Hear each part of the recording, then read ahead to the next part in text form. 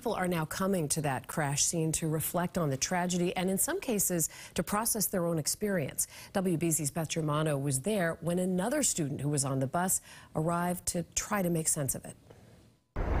With debris from the accident still strewn along the crash site on South Street in Waltham, it's an impactful scene for students trying to comprehend what happened. It's horrible. It's just horrible. I don't know what happened. That's my reaction. This student, who didn't want to be identified, was one of the passengers on the bus and decided to return to the site. She suffered a concussion and only wants answers. I was thrown around the bus. I don't know exactly what happened. And I also just want to figure out exactly what happened. So far, there have been no charges. The driver worked for Joseph's Limousine and Transportation in Medford, which provides shuttle buses for Brandeis students to Boston and Cambridge. The director of operations did not want to answer our questions today. We're just trying to be super sensitive to the situation right now.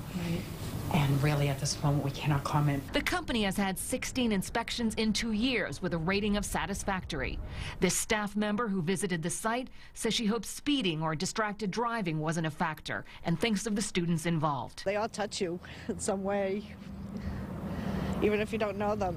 They're all a family. While classes have been canceled this week, the university wants to support those students who remain on campus and will hold a vigil tonight to bring them together. We know this is going to be difficult for our students and our whole campus for some time, so long-term support, taking care of the community is what we're focused on. Especially when an investigation that has only begun.